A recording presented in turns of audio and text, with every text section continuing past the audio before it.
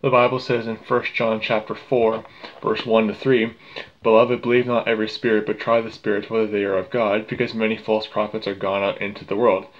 Hereby know ye the Spirit of God. Every spirit that confesseth that Jesus Christ is come in the flesh is of God, and every spirit that confesseth not that Jesus Christ is come in the flesh is not of God. And this is that spirit of Antichrist, whereof ye have heard that it should come, and even now already is in the world. I confess that Jesus Christ is come in the flesh."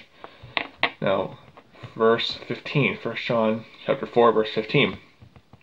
"Whosoever shall confess that Jesus is the Son of God, God dwelleth in him, and he in God. I confess that Jesus Christ is the Son of God." Now, 1 Corinthians chapter 12, verse 3. "Wherefore I give you to understand that no man speaking by the Spirit of God calleth Jesus accursed, and that no man can say that Jesus is the Lord, but by the Holy Ghost. I confess that Jesus Christ is the Lord."